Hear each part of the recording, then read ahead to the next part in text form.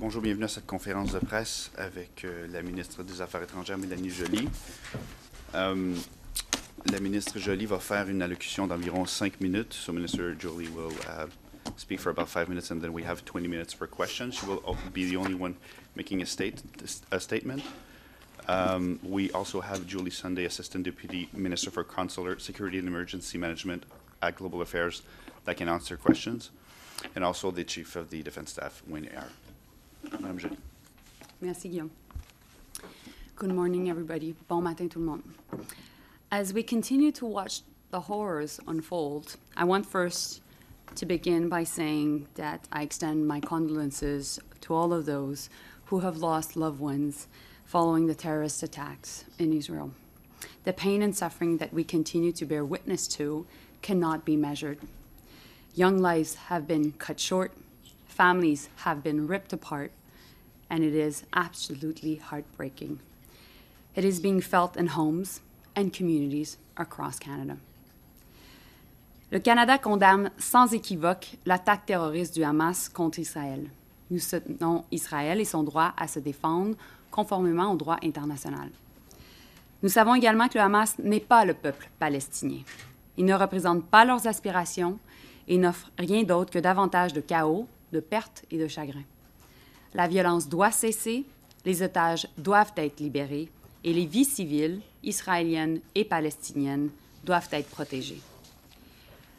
Canada unequivocally condemns the terrorist attack by Hamas against Israel. We stand by Israel and its right to defend itself according to international law. We also know that Hamas is not the Palestinian people. It does not represent their aspiration and offers nothing more than more chaos, loss, and heartache. The violence must end, hostages must be released, and civilian lives, Israeli and Palestinians, must be protected. Tragiquement, dans ce contexte de violence, 3 Canadiens sont morts. Et j'ai eu l'occasion de parler avec la famille d'Alexandre Luc hier, et je dois vous dire que ça a été un des appels les plus difficiles que j'ai eu à faire de ma vie. My heart is with his family and the families of the others. My thoughts are with their loved ones and their community. May their memory be a blessing. We continue to follow reports of 3 Canadians who remain missing. We're in contact with their families, providing support, and officials are in contact with local authorities to gather more information. I would like to now speak directly to Canadians who are currently in the region. You're scared. It is a time of great uncertainty and of great anxiety. But I want you to know that we are here for you. We're working around the clock to provide you with the information you need and the support you're asking for. Our office in Tel Aviv and Ramallah are open. Our team is there, and our team in Jordan, Egypt, and Lebanon are also working around the clock to support you. We have surged the capacity in Ottawa to make sure that we're there to answer your calls and texts 24/7. If you haven't registered yet with Global Affairs, please do so now. You can do so on our website or by calling 613-996-8885. Si vous n'êtes pas encore inscrit auprès d'Affaires mondiales Canada, faites-le dès maintenant. Vous pouvez le faire sur notre site web ou encore en appelant le 613-996-8885. I know that this situation has been difficult, and many of you want to return to your family, to home, and want to do so safely, and we will help you. We'll begin the assisted departure of Canadians from Tel Aviv in the coming days by the end of the week with the help of aircraft from the Canadian Armed Forces. They will arrive in Tel Aviv and bring Canadians to Athens. My colleague, Pablo Rodriguez, and I have been working on the next steps from there. Together, we have secured with Air Canada a plane and a crew to bring Canadians home from Athens. These flights will be available to Canadian citizens, their spouses, and their children, as well as to Canadian permanent residents, their spouses, and their children. Let me be clear, this includes dual nationals, because a Canadian is a Canadian is a Canadian. We're also working on additional options for those who cannot reach the airport in Tel Aviv, and I'll be able to take questions on this. Additional details will continue to be shared over the coming days. I will continue to share them publicly and will also communicate them directly to those who wish to receive the assistance. If you would like our help in leaving and have not registered yet with Global Affairs Canada, please do so now. This is how you will be able to get information on how to leave, and we will share information directly with you once you're registered. Je vais maintenant prendre un peu de recul et faire le point sur l'état d'avancement de notre réponse diplomatique à cette crise. Au cours de la fin de semaine, j'ai parlé avec mes homologues d'Israël, de l'autorité palestinienne, de l'Égypte et également de la Jordanie, ainsi qu'avec la Maison-Blanche. Hier, j'ai parlé à nouveau avec mon homologue israélien, mon homologue jordanien et la Maison-Blanche, et j'ai également eu une conversation avec le ministre des Affaires étrangères de l'Arabie saoudite.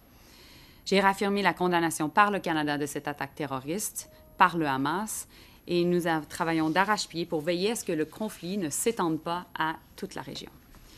Sur le plan consulaire, nous avions hier soir 4 249 Canadiens enregistrés en Israël, 476 Canadiens enregistrés en Cisjordanie et à Gaza, et Affaires mondiales a répondu à près de 2000 demandes de renseignements.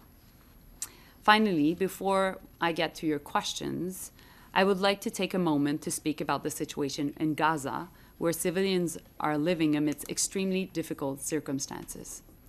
The humanitarian situation in Gaza was dire before this weekend, and this will only deteriorate the situation further. As I said yesterday, this will get worse before it gets better.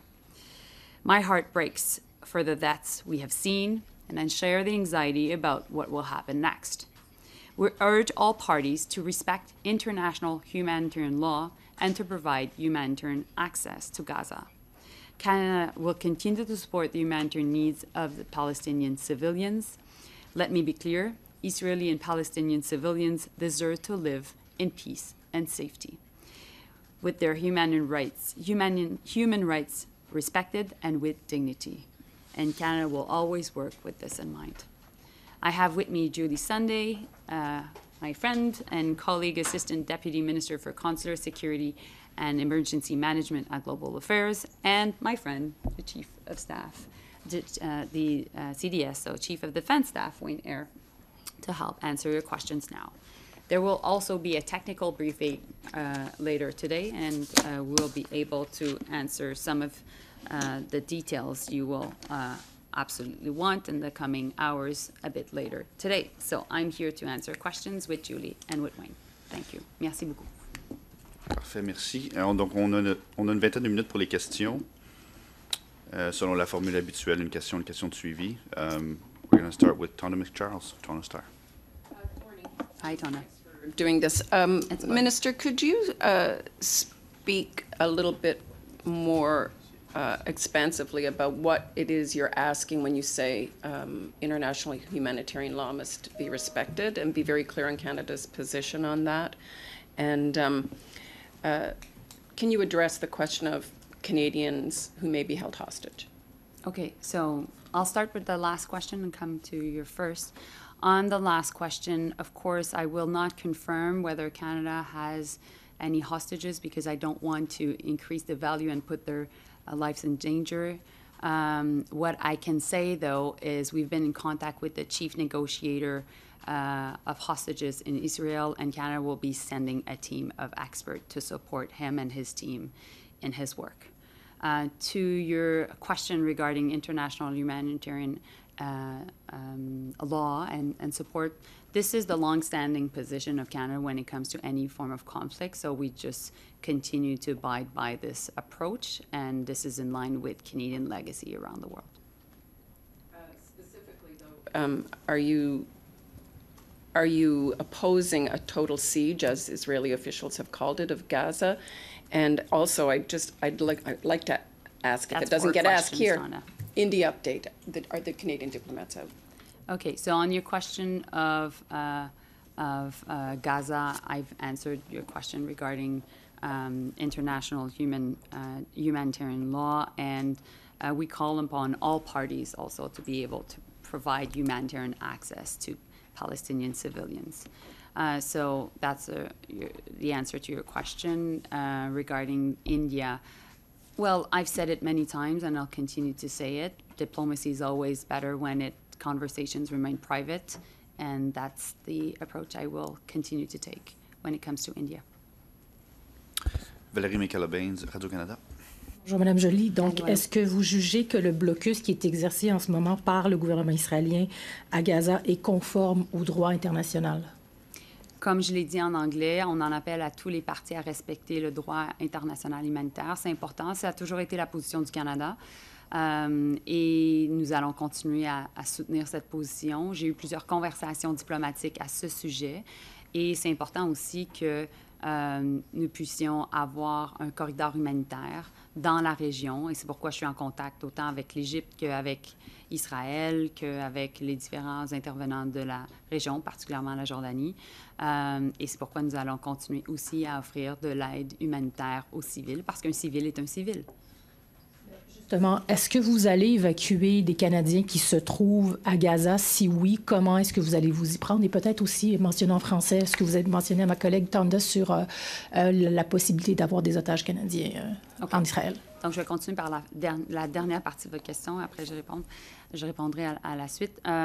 Au niveau des otages, bien entendu, je ne confirmerai pas que le Canada a des otages parce que je ne veux pas augmenter la valeur de ces otages et mettre nécessairement leur vie en danger. Mais ce que je peux vous dire, c'est que nous avons été en contact avec le négociateur en chef des otages en Israël et nous allons envoyer un groupe d'experts pour le soutenir et soutenir son équipe. Quant à la question de l'évacuation, nous sommes en train de regarder différentes options, particulièrement pour ceux et celles qui seraient en Cisjordanie. Et nous avons été en contact avec la Jordanie. J'ai eu des conversations hier avec le ministre des Affaires étrangères de la Jordanie pour voir comment nous pouvons travailler pour avoir des options commerciales une fois que les Canadiens sont rendus en Jordanie. Donc, première chose. Quant à Gaza, nous allons travailler certainement avec l'ONU pour voir qu'est-ce qui sera possible dans les prochains jours, comme ça a été le cas par le passé lorsque le Canada avait fait une évacuation de Canadiens à partir de Gaza. David Baxter, Global. Good morning. I was just wondering, does Canada have an idea of how many Canadians are in Gaza specifically, and are there efforts to get them out? So this was the question I was just answering in French, but two things. We have around 500 people that have registered with Global Affairs Canada, not only in Gaza, but also in the West Bank. So I don't have the information directly right now regarding Gaza per se. What I can tell you also is that should the United Nations work on an evacuation, we would be working with them. We've done so in the past, but at this point there has been no information coming from the UN regarding evacuation as we speak. But we keep our options open. And as for the West Bank per se, we are looking at options through Jordan. I've been in contact with the Minister of Foreign Affairs of Jordan, and once Canadians would be in Jordan, then they would have access to commercial flights, and I've been in contact with commercial airlines as well to be able to do that. Right, and yeah, this question may be better suited for General Eyre. What can you tell us about the timing of these flights? Of course, the attacks happened Saturday morning. People quickly went into hiding. It's Wednesday now. We're hearing that these flights should be arriving by the end of the week. So what can you tell us about that timeline from Saturday to potentially Friday before we're seeing flights taking Canadians out? And Wayne can answer, but I knew you would be asking that question because this is a question that is we are in a situation right now where usually when there are still commercial flights, we don't do assisted departure. This is quite rare. We have the experience even in Sudan where we all worked together 6 months ago to evacuate Canadians, but there were no commercial flights left. But as people were seeing their flights going to Canada canceled or indefinitely delayed, we had to step up and take a decision to do so. And that's why we decided to work with the Canadian Armed Forces and also with Air Canada. Also, I think it's important that Canadians know that when they're in parts of the world where conflict happens, well, we're there to help. But I think that Wayne can provide more information based on No, this context. that's exactly it. So Ben Gurion Airport is still open for commercial traffic. We got the formal request yesterday, but once this conflict started, we immediately started planning, developing options, taking a look at the possibilities of what support we could provide. So there's been a tremendous amount of concurrent activity ongoing as this situation has unfolded. Maybe I would just add also, it became clear over a number of days that Canadians needed our assistance getting out. So we were having increased calls to our emergency watch and response center, and it was clear that commercial flights were getting harder and harder to access. Thanks. Ryan, National Post. Hi, Ryan. Morning. I just wanted to follow up on that. You say that we don't typically do this when a commercial airport is up and running. There are flights leaving for Athens from Ben Gurion later this hour. I'm wondering what about this situation is different that you feel compelled? Like, what are you hearing from people about their ability to get flights, not just to Canada, but to elsewhere that could get them to Canada like this? Well, because there were so many cancellations and also flights that were just indefinitely delayed and people were not getting a real answer whether they would be rebooked, it created a big backlog. And so that's the issue. And options were becoming, much more limited. And so that's why we decided to act. But it is a very exceptional circumstance because usually, like I just mentioned, this is something that, Canada has rarely done. And do you have an estimate of how many flights you'll be running? How long you'll be running these flights? How many people you expect to bring out with the Canadian military? And I also wonder, General Eyre, maybe you could speak to this. The Canadian military isn't exactly awash with extra resources. What are you canceling to be able to do these flights? So both great questions. So firstly, we are committing 2 CC-150 Airbuses to this. In fact, the first one will be landing in Athens in the next hour or several hours. And we'll be doing a shuttle between Ben Gurion Airport and Athens. We're doing a tabletop exercise later today with all the partners involved, Global Affairs, IRCC, to work out the most effective and efficient way of doing this to make sure that we've got the flow. That will determine the number of flights that we do per day. It'll be demand driven, how many people are asking to get out. And so those details will evolve over the course of the next few hours. Yeah, there is, to your second question, there is an opportunity cost to this, but no mission is more important than protecting Canadians here at home or overseas. You want to add, Judy, to that? I would just say that we are ramping up our resources in the region through our standing rapid deployment team. So we are sending folks from Europe who are at our missions in Europe into Tel Aviv and into Athens to support this operation. Thanks. And if I can add to that, I had many conversations with the CEO of Air Canada yesterday, along with my colleague Pablo Rodriguez. And so that's why, since Air Canada has a hub in Athens, that's why we will be running through Athens this operation. Marika Walsh, Globe and Mail. Good morning. Thanks for Hi, taking our Marika. questions. Pleasure. On two things that you've already talked about. First of all, we're hearing from Canadians that haven't been getting anything other than auto responses from the federal government, that had their phones ring off the hook at the embassy all weekend with no response, and were given auto replies from the federal government with suggestions such as don't travel to Israel when they're already there. So why was the response so sort of scattered and patchwork maybe if others were getting through? And what's your message to Canadians who decide to stay in Israel beyond this week? Is this sort of the only chance they're getting for a Canadian government flight, or is more available later if they decide to get out later on? So, first and foremost, we will act and take decisions based on the number of Canadians that have registered. So that's why I've been giving the phone number so many times, because this will have an impact on how many flights will be available.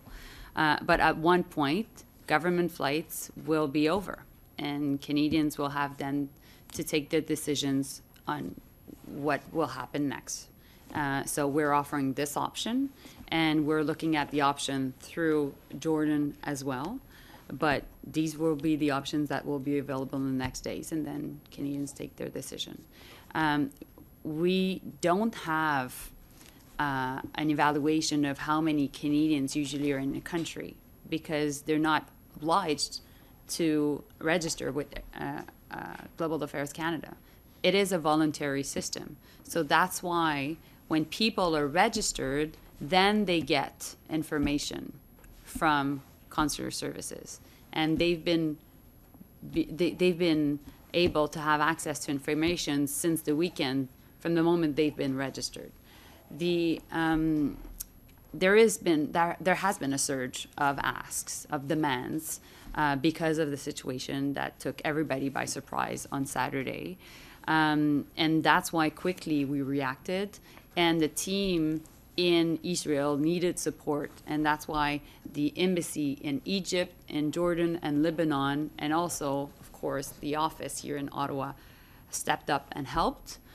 The embassy, contrary to what certain people were saying, was open on Thanksgiving, and it had also some interruption over the weekend based on what was happening on the ground, and that was a similar situation as what the UK embassy did, the German embassy, and also the Swedish embassy did. So we were working along with allies and also looking at where the Canadian embassy is located in Tel Aviv.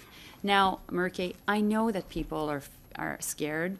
Nobody knew this would happen. This is one of the worst terrorist attacks in Israel's history. So that's why we're presenting options today. And that's why our consular services have been 24/7 at this. So maybe, Julie, you can add to that? Yeah, I would just add that, so our Emergency Watch and Response Center is staffed 24/7.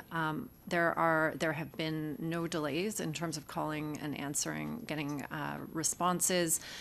There has been a surge in the last 24 hours, so people are waiting a couple minutes on hold. But on those calls, we're taking all the information we need in terms of asking people if they require help, if they would like to be considered for an assisted departure. We are also going back to the list of people who have called us right now and asking for additional information if we don't have it, to ensure that we're able to support them. In terms of the message that went out, we did update our travel advice on the weekend and agree that is focused on people to sort of give them information to allow them to make decisions about their own travel. It shifted to a only essential travel to Israel over the weekend, but we also had a lot of information about regional issues that would have been relevant to individuals in Israel as well. So it's a mix. It's for both those traveling to and those who are already there in the country. Thanks. Thank you. And Mr. Joly, as a follow-up, Antony Blinken is heading to Israel. Are you planning a similar trip? And is Canada planning any sanctions or any sort of response on its own in response to Hamas's attack? So I've been in contact with the White House yesterday, and I've been in contact with many important players in the region, and I'll continue to do so, and I'll have more to say in the coming hours on this issue. You know, I'm a busy woman, Marie-Kay. On sanctions or on a trip? Which one is that? So on all of these subjects, I'm working 24/7 on this. Meanwhile, there's so many issues happening in the world and trying to address all of these. But my goal right now is to make sure that this assisted departure is well done. And I'm happy to be here because I'm able to be in the presence of Wayne and Julie, and we're able to work together. So that's my first priority. And second, my second priority is really to help and working with partners to de-escalate, because I'm concerned about what's going on in the region. I'm concerned that this could be a second front to what is happening in the world, as we're also dealing with Ukraine, which is our first front. And so that's why I've been talking to many of my colleagues and been in contact with them every hour. Kate McKenna, CBC. Minister Joly, off the top of your remarks, you updated the list of numbers of people dead and missing. I'm just wondering if you're able to confirm the death of Adi Clapon in Ottawa, and if anyone from the federal government has been in touch with that family. So I can't confirm at this point, and that's the only thing I can say. What I can say is there's been 2 dead and 3 people missing. So that's the information that I have right now. And of course, we always are in contact. Usually in these circumstances, we are in contact with families and want to make sure that families are contacted first, and they decide whether they confirm. So that's the information I have. Maybe you want to add something on that, Julie? I would just say right now we have 1 presumed death, and we have, just to correct there, we do have 2 confirmed deaths, but we need to be in contact with the families before we can release those names. Sorry, 2 confirmed and 1 presumed. Yeah. And 3 missing? Yes. Yes. Pourriez-vous en français aussi, s'il vous plaît? Donc, Yeah. on a 2 décès qui sont confirmés, 1 qui est présumé et 3 personnes qui sont manquantes, qui manquent à l'appel. I'm sorry, what does that mean, presumed versus confirmed? So we need to have authorities confirm that a person has died. So they do that through identification, and that can be quite complex given the scale of some of the attacks. So we're working with Israeli authorities to confirm all of what we suspect are deaths. Julie, can you just explain how it works that way? People will understand what's the process. Yeah, so in terms of, we will be notified through actually our emergency watch center. Often families or friends will call us when they suspect someone has been injured or killed. We then work with our mission in Israel, so in Tel Aviv. They reach out to Israeli authorities, and from that discussion, we work with Israeli authorities to confirm the deaths. And in this case, they've been quite overwhelmed, so it's taken some time. But as I mentioned, we have 2 confirmed deaths and 1 presumed death. We will be able to come back with more information at the technical briefing later today. Thanks. Annie Bergeron-Oliver, CTV.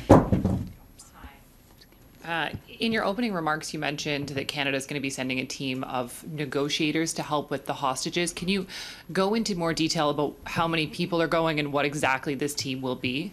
Well, we can provide details at the technical briefing a bit later today.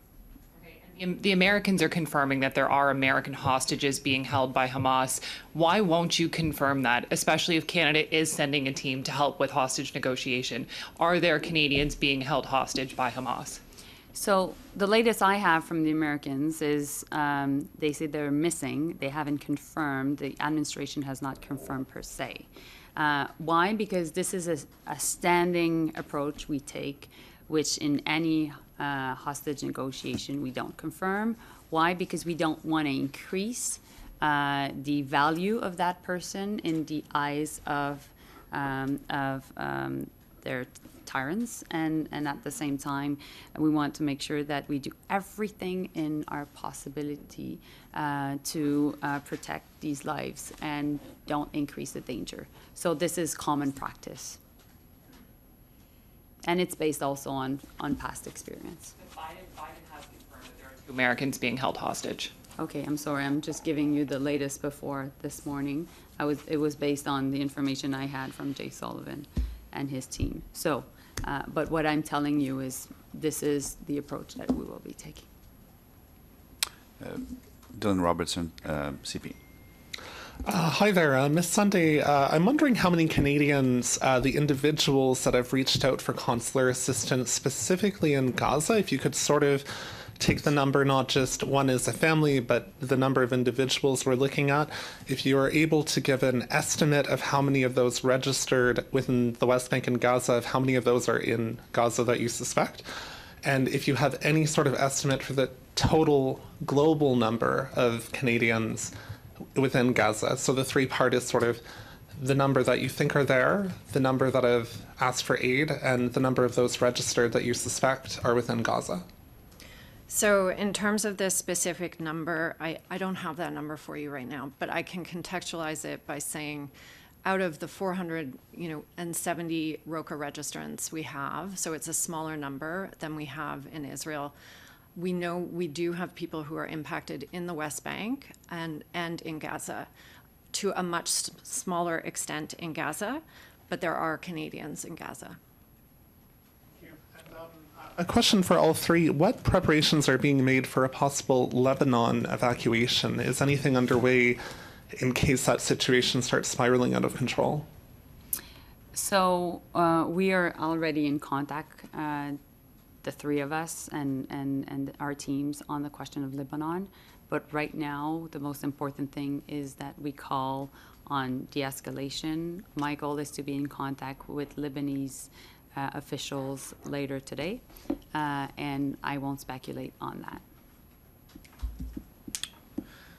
We have one last question in the room. Shannon Proudfoot, Globe and Mail. Thank you. When one of my colleagues asked sort of what you said was the inevitable question about why has this taken so long, why are we here on Wednesday? You took that question, Minister, before General Eyre. Those are the kind of questions we always ask, and I know it often makes you guys feel impatient and frustrated, but I wondered if you could give us a bit of the texture or detail of the kinds of things that have to swing into motion or the considerations that have to be made before you can actually move in a situation like this. Because I think those are fair questions. Why does it take so long? But I think there's probably an interesting answer about why it does. Oui, merci. I think that we live in a world where people think that things can happen just like this. And clearly you referred to the question of being impatient. I'm an impatient person by nature. And Julie and Wayne knows this. I like to push for things to happen. And it is important that they happened. Now, we got the confirmation from Air Canada that they wouldn't fly over Israel quite late. And at the same time, we were working with Air Canada to find a solution to be able to get people out. And so we were also looking at what other countries were doing.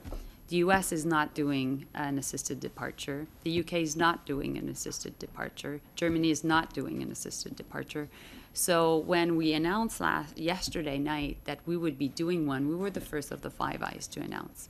And during the night, Australia announced and actually worked with us to see what they could do.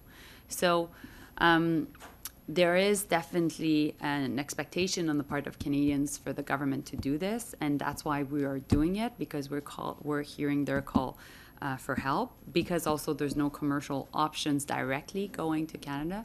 But we wanted to make sure that we would be in front of you to be able to answer your tough questions with all the details.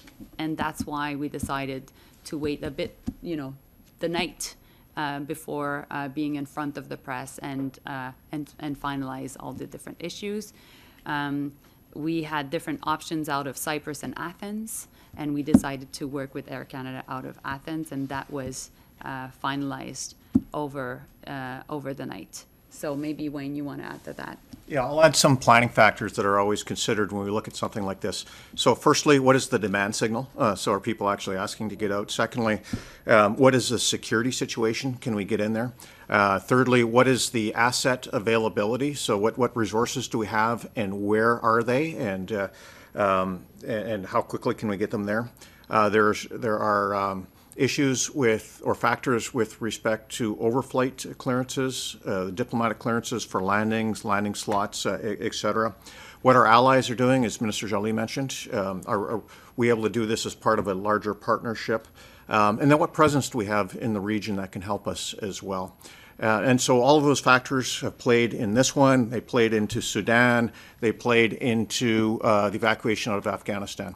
And we continue, and there's going to be more in the future as the world security situation continues to deteriorate.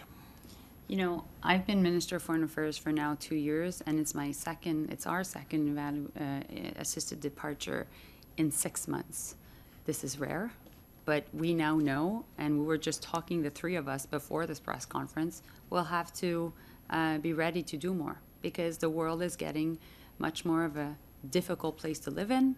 We are living in an international security crisis, and with this Middle East conflict that has just started, we know that we have to be ready. And that's why also the travel advisories that Global Affairs Canada does, and you know, supported also by Julie's work, is really important because Canadians need to know when they go to a region what are the risks that are linked to being in that region. But that being said, today is about offering support to Canadians in need, and that's absolutely what we'll do, and that's my first priority. Aïe, aïe, aïe. Essentiellement, c'est savoir pourquoi ça prend du temps. Oui, et peut-être revenir aussi sur la question de quand est-ce que vous allez vraiment commencer. D'ici la fin de la semaine, vous avez précisé. C'est bon, Valérie, je suis correcte. Je vais répondre en français avec plaisir. Ben, c'est sûr qu'on vit dans une crise de sécurité internationale présentement qui fait en sorte que il y a beaucoup de différents aléas qu'on doit prendre en considération lorsque on prend nos décisions par rapport à des départs assistés. Premièrement, c'est rare qu'on fait une opération de la sorte lorsqu'il y a encore des options commerciales disponibles. Ça a pris du temps avant que finalement, ça soit clair qu'Air Canada ne vole pas sur Tel Aviv. Il y avait plusieurs annulations, il y avait plusieurs retards. Il y avait une confirmation, ça a pris un certain temps. Et puis, en même temps, il y avait plusieurs autres compagnies aériennes qui continuaient de voler. Mais puisqu'il y avait peu à peu tellement de demandes pour des départs qui s'accumulaient, on s'est retrouvé avec une liste de Canadiens qui n'arrivaient pas à quitter Tel Aviv, qui n'arrivaient pas à quitter Israël de façon sécuritaire. Alors, c'est pour ça qu'on a décidé d'agir. Et dans les circonstances, on a travaillé avec les forces armées canadiennes qui ont dû organiser le tout. Et Wayne pourra certainement répondre en français. C'est sur quels sont les différents détails à prendre en considération. Et aussi, on a travaillé avec les affaires consulaires de l'Affaires mondiales Canada. Il y a eu plusieurs appels qui ont été faits. Certainement, j'ai parlé avec Pablo Rodriguez, au président de Air Canada hier, qui a offert de l'aide pour faire, à partir de Athens, des vols avec Air Canada. Air Canada a un hub, comme on dit en bon français, une plateforme et très, très organisée à partir d'Athens. J'ai eu plusieurs conversations aussi avec le ministre des Affaires étrangères d'Israël qui, lui, est très, très, très occupé, comme vous pouvez comprendre. Il était presque 11 heures du soir lorsqu'on s'est parlé pour lui hier et qu'il nous a autorisé à faire en sorte qu'un avion militaire canadien puisse atterrir à l'aéroport de Tel Aviv. Donc, voilà, c'est différentes considérations. Je vous donne un peu de contexte par rapport à ce qui s'est passé, mais peut-être... Parmi les Five Eyes? Oui, c'est ça. En fait, lorsque nous avons annoncé hier, nous étions les premiers parmi le groupe des 5 à annoncer que nous allions le faire. Au cours de la nuit, l'Australie annoncé. L'Australie a été en contact avec nous pour savoir comment on peut opérationnaliser le tout.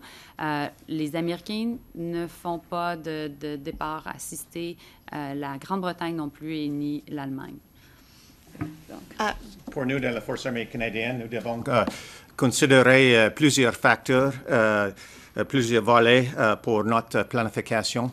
L'échelle de besoins, la situation sécuritaire, la disponibilité de nos ressources comme les avions et où les avions sont dans le monde, l'approbation diplomatique, les activités de nos alliés et ainsi que notre présence dans la région. Hi again. I'm taking the follow-up for my colleague Shannon. General Eyre, I just want to ask you on a separate story. The courts dropped the charges against General Cadieux yesterday, citing in large part the military police's 9-month delay in handing over files for the delay. How do you respond to that when now the military justice system seems to be failing both the accused and complainants? So I have been completely consumed in the issue that we're talking about at this press conference, and I've had no time to be briefed on it or to ask any follow-on questions or indeed to reflect on it. So I don't have an answer for you at this point. What about the other 2 cases that were dropped in the last 6 months? So, same thing. We're here to talk about the evacuation from Israel, and I need to get briefed in more detail on this. C'est ce qui met fin à la conférence de presse. Merci tout le monde.